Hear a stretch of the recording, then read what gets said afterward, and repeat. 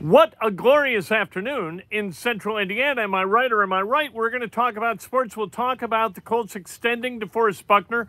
What's that mean? Free agents in 2025. We're already talking free agency in 25. Stop the madness. Let's play some football. Tomorrow at the Colts complex, Colts going to have Shane Steichen, Michael Pittman Jr., others available for the media. Optional workouts continue on West 56th Street. The NFL draft just a week and a half away. Going to be very interesting to see what the Colts do with that 15th overall pick. People ask, are they going to trade up? Are they going to trade back? I think that the odds are better that they trade back, but I think it depends on the first 14 picks. I don't think Chris Ballard is going to know whether he's going to trade up, back, or what with 15 until some of this draft actually transpires, and he has an idea who's going to be on the board at 15. We're going to talk about Caitlin Clark. Obviously, she's going to be drafted number 1 overall by the Indiana Fever. I'm going to tell you why this is an absolutely perfect destination for her. We'll talk about that. We'll talk about Pacers a little bit. Their first-round series starts in just 6 days against the Milwaukee Bucks. They don't have to mess with the play-in crap because they took care of business yesterday against the Atlanta Hawks, scoring 157 points. The fans wanted 160. Would it have killed you, Carlisle, to allow him to put up a 3 toward the buzzer, or would that have been classless? I guess it would have been classless, but I don't care. We have been on the business end of enough ass whoopings to whoop some ass ourselves and revel in it. And we'll talk about portal panic. It is insanity in the transfer portal. My God almighty. Like, Boogie Fland is leaving Kentucky. What's that mean for Indiana? I'm going to tell you what it ought to mean for Indiana and what it ought to mean for Boogie Fland. This is Inside Indiana Sports Now with Ken Sterling for Monday, Tax Day, April 15th, 2024. If you don't have your taxes prepared and filed, what the hell's the matter with you? It's April 15th, for the love of God. Are you crazy people, or are you just procrastinators? And what are you doing not having a professional complete your tax forms for you? Irresponsible, stupid, frankly, financially, to do them yourself, unless you're a trained tax accountant or attorney. Make sure, oh, by the way, if you're the Colts GM and had the number 1 overall pick, who do you go with? Go Pacers. Had the number 1 overall pick, and you've got your quarterback already? I'd probably trade back to a place where I felt really good about getting Marvin Harrison III. Tell you the truth, does that mean I'd trade back to 3rd or 5th or whatever? Have to figure that out. But I would trade back. I'm not taking Caleb Williams. I'm not. I'm going to trust that what happened last year with Anthony Richardson is an anomaly, and he's going to be able to play. We are brought to you by today. By the way, Scott, thank you very much for the donation. Very nice of you. We're brought to you by MyBookie. You go to MyBookie, use promo code Kent. You can get a sign-up bonus of up to $1,000. How about that? That's winning before you even play. You can bet on anything, anywhere, anytime at MyBookie. All the information will be in the show description and the comments. As always, make sure and subscribe. You know what? I was going to have a prize today, but I opened it up. I bought a thing at Pristine Auction, and I thought, you know, this will be pretty cool. And so it was a card, but it was kind of a grab bag card of a proof, like a Fleer, some kind of proof thing. It wound up being of Meek Mill. And it's an autograph card, but the place for the autograph is unsigned because it's a 1-of-1 proof. So there you go. That is, I thought I'm not giving away a 1-of-1 proof of Meek Mill. I'm just not going to do it. When we give away prizes, it's going to be relevant to your lives, and our lives is sports. I just misread the description. All right. Make sure and like the video. It's a nice thing to do. That's the thumbs up icon. Let's go. And if you want to make a donation, as Scott did, and he donates quite a bit and often, we really appreciate it. Include a question or a comment. We will read it in real time, answer it as part of the show. It's what we do. Let's talk about sports.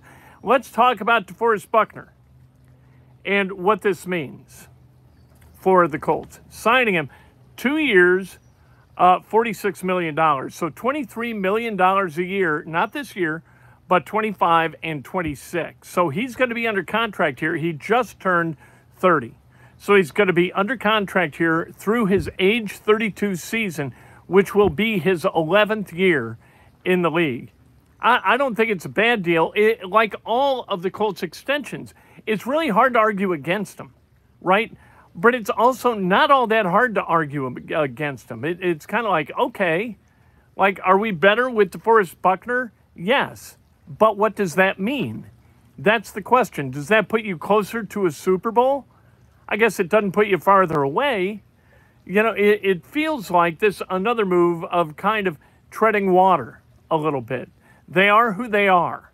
And they haven't made the playoffs since 2000 with this same group of people. So, but here's some things to know about DeForest Buckner and why this is a good deal. All right. He's played 8 seasons.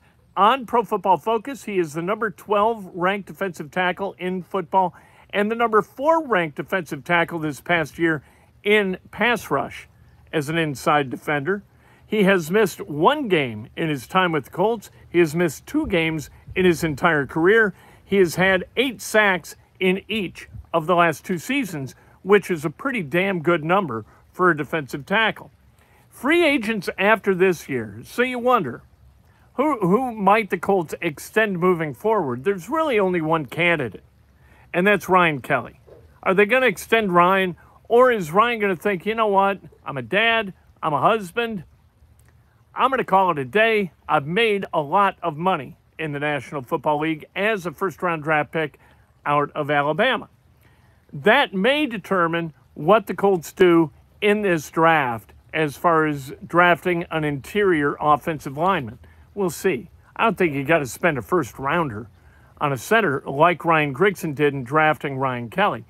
But, you know, a 3rd round, 4th round, 5th round, going and getting a guy who you project as able to fill those shoes after a year of being mentored by Ryan Kelly, that's reasonable.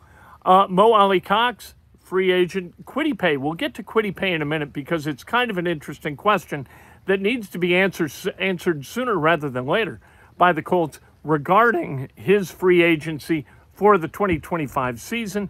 Kylan Granson will be a free agent. E.J. Speed, Julian Blackmon, again. Daya Odingbo, Ashton Dulin. So that's all you got is free agents. Even if you lose guys, you're not losing a lot, right? I mean, none of these guys play exceptionally important positions other than Kwity Paye. And Kwity Paye, this is year 4 for Kwity Paye. So the Colts, by May 2nd, they have to decide whether they want to exercise that 5th-year option to keep Kwity Paye in 2025 or kind of avail him to other potential employers and see what happens there. So Kwity Paye, his number, given what he has done to this point, $13.37 million for the 2025 season. Again, this is not, it's not a no-brainer in either direction. It's like on a scale of 1 to 10, 1, he's got to go, and 10, he's got to be kept. Kwity Paye is probably a 6. And at $13 million, is it worth keeping Kwity Paye? How do you project him as a football player in the 2024 season? I think he got a key, or in the 2025 season. He's here for 24. But in 25, what do you want to do? He's kind of had a propensity to get dinged up a little bit, which bothers me a little as far as investing $13.5 million-ish in him next year. But he keeps ascending. And you don't want to quit on a player who is in ascension. The last thing that you want, although I don't see this happening, is Kwity Paye to all of a sudden break through, get 14 sacks, and you know what? You're kind of at the mercy of the market in determining what he's going to get paid and whether you're going to be able to pay him. So, Kwity Paye, keep him.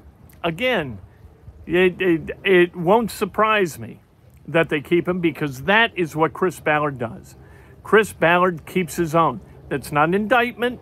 It's not a wonderful endorsement either, but that's what he does.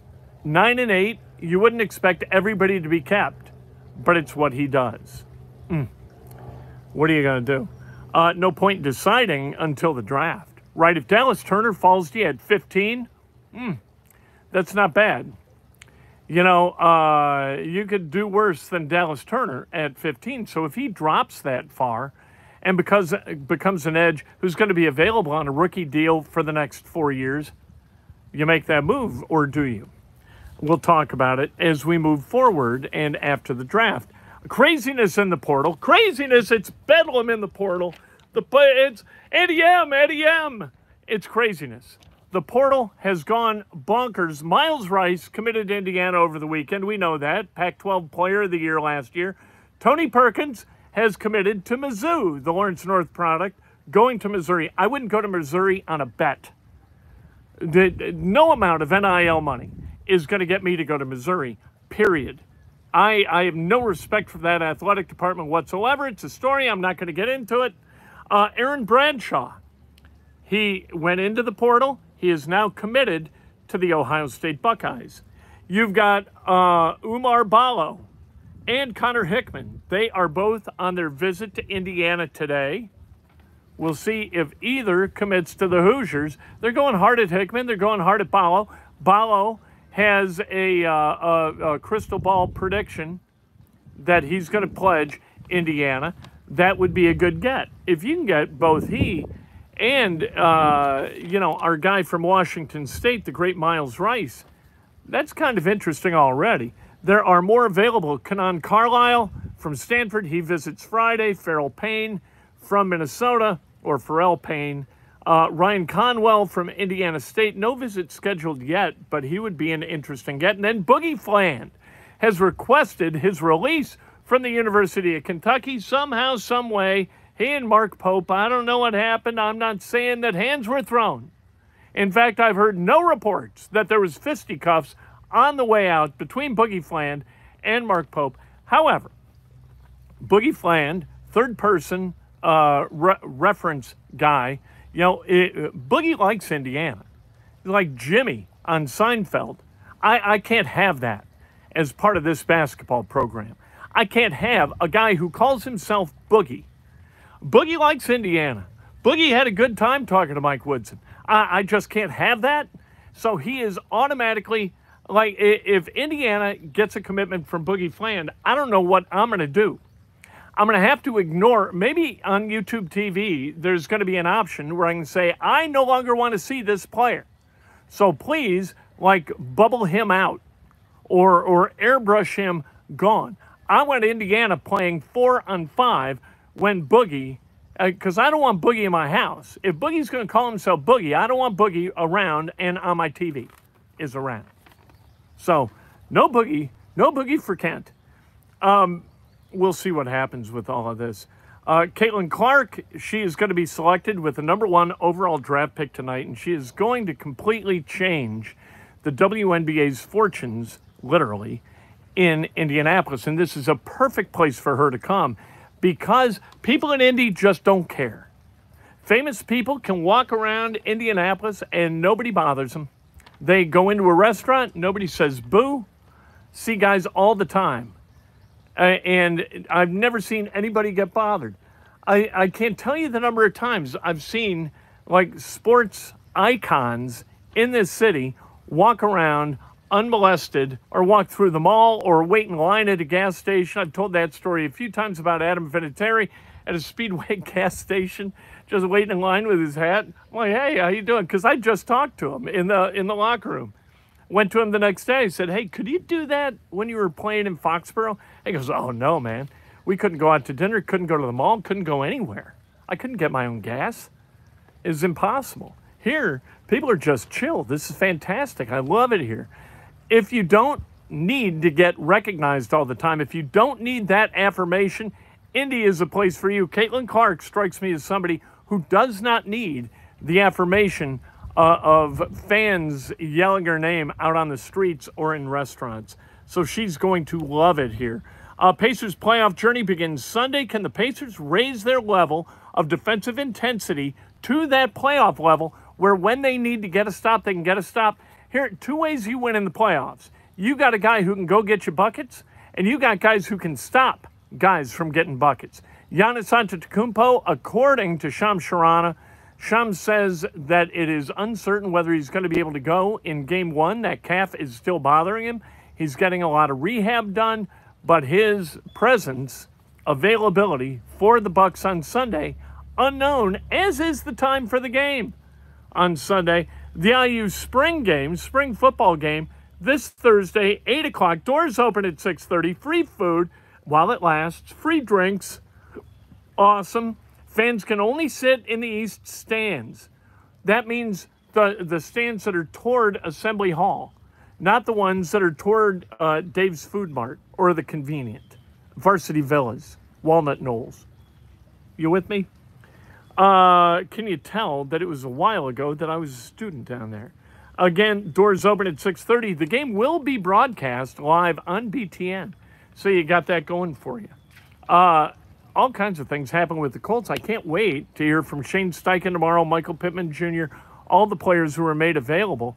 I'm sure Zaire Franklin is going to be made available. The Colts will love it when Zaire Franklin talks because he's really, really good at it.